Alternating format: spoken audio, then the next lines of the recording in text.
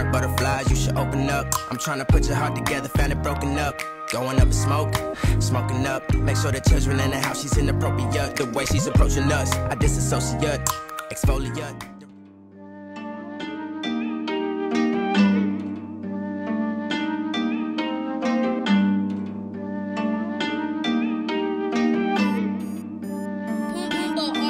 Today I decided to not give you bitches a second of time for the rest of my life. I'll be goddamned if I put in the work and I don't get the credit to fucking suffice. I've been too humble too much in my life, cutting them off so I'm measuring twice. Cause this time I mean it, I'm still fucking bleeding. Bitch, there was better ways to hand me the knife. Like poor little Snowy, Bodie is on me. Half of these idiots dumb as a brick. Swear I won't use it when all up on YouTube. My aim with the 45 fucking intense. Imagine if I'm stolen whip with a 10. Imagine if I finally wanted to quit. Imagine if this industry took the life out of bitch and all I got is fucking revenge. Who would I ride on if I'm about to call it? I think my fans know a couple of names. I know some 5-figure checks that I've written and can't say a word cause I bitch NDA'd. Call on my lawyers cause I keep them paid, but this ain't some shit that my lawyers could save. Cause if I do go out, I'm going out strong and I'll leave y'all a note with the key to the safe.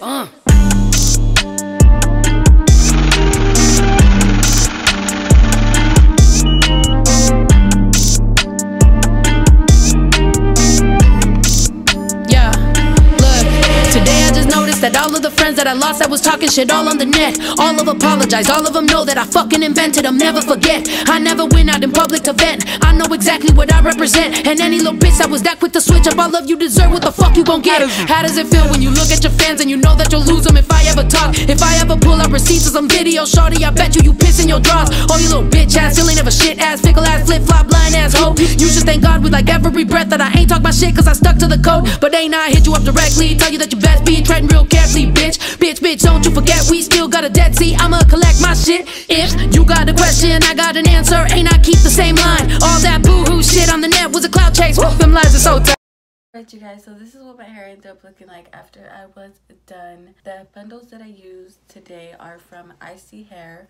And my experience with this company was really good. The quality of the hair was really soft and really silky right when it got here. I did end up bleaching it and I also added a little bit of color into it.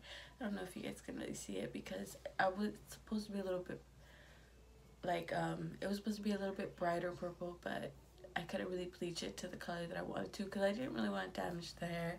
But it kind of just looks like